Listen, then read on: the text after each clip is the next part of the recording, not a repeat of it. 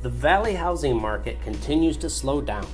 Last month was the worst August in terms of numbers of sales since 2008. Let's look at how interest rates, affordability, and supply and demand are impacting your experience in today's real estate market and this month's market update. This is Eric Carleen with Realty One. Annual home value appreciation based on the annual average price per square foot is still strong for homeowners. Home values in the last 12 months are up 22.5% in the Valley over the previous 12 months period. Home values appreciation is making affordability challenging for people trying to get into a home. You may have heard news stories about the home prices recently falling, and that's true. Prices hit a peak in May of this year, and the sales price per square foot has fallen more than 5% over the last 4 months. But remember, annual appreciation is still pretty fairly, which versus last year. Unless you bought a home in the last few months, your property more than likely has appreciated handsomely over the last year.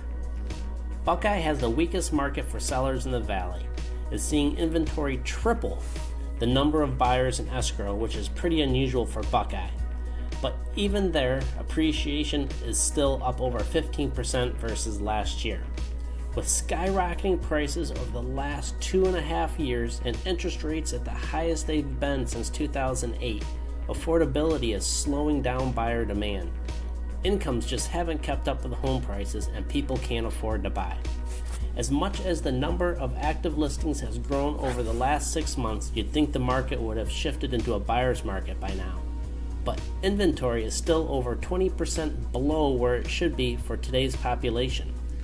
So with the rise in inventory and the slowdown in demand, we have very quickly moved from an on-fire seller's market to more of a normal market, with lower volume than usual, but current steady market balance.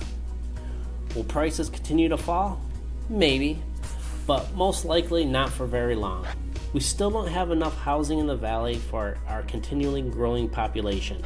This is an ideal time for buyers to find a little less competition and sellers willing to negotiate and contribute towards closing costs. Back in March, 3% of sales closed with sellers contributing to buyers' closing costs.